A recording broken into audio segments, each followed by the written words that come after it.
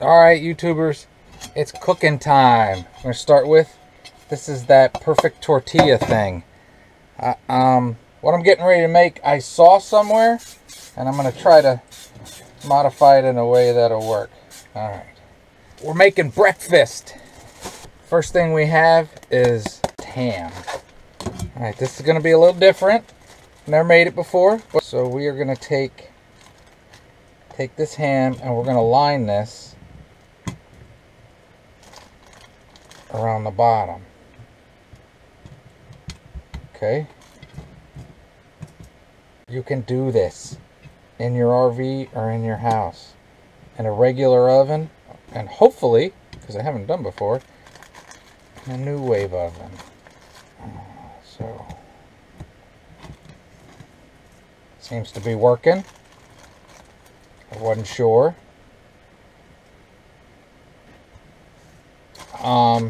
If you're looking for healthy, this might not be totally healthy, but hey, it's not an everyday thing, and some people like this stuff. All right, I think that's plenty of ham. And next we have some sharp cheddar. And take this cheddar and put cheddar in there. I don't know how much. Yeah. This is definitely not going to be an everyday thing. Okay. So about that much. I think that looks like a good amount of cheese. And next we have some eggs. And recently I made another video on making fire starters, and people were like, where do you get the cardboard ones? Well, Aldi sells them, but I'm sure there's a lot of places that do. So what we're going to do now is going to put an egg in it. 1 egg. 2 egg.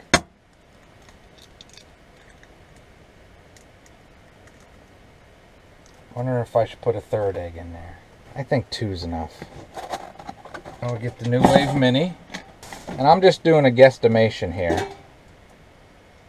So I'm going to try to get it lower. I'll put that in. See there. And when you use the Nuwave Mini and the Nuwave, it defaults to 350 degrees. If you go into power level and turn them down, you can use the card to see lower power levels if you don't want 350. But I'm going to do 350. I'm going to do about 20 minutes. And I'm going to keep an eye on it. So there it goes.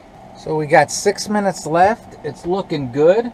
It's smelling fantastic. You can see that thin ham. If I would have had thicker ham, it might work a little bit better, because the thin ham has charred a little bit on top and really shrunk back. But got to make sure those eggs get done. So we'll see how this turns out. It smells fantastic. But again, if I were to do this again, or to give you advice, maybe a little thicker cut ham than just that thinly sliced lunch meat. Probably made a bad decision on which ham to buy. But you learn. You live, you learn. Alright, so there we go. It's all done. Get you closer. Like I said, probably could have used a little bit thicker ham, but the cheese probably should have protected the bottom, but it smells fantastic. I let it cool for a second, but it's still pretty hot. Let's get a plate. Actually, I'm going to use a bowl in case it makes a mess.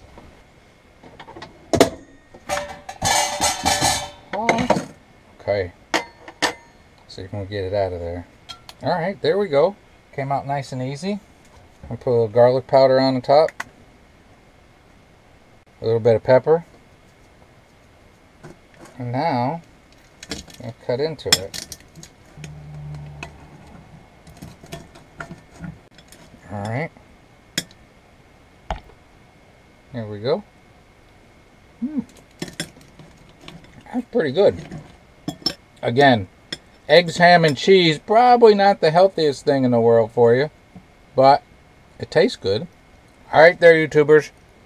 Try something a little different. Have a great and wonderful day.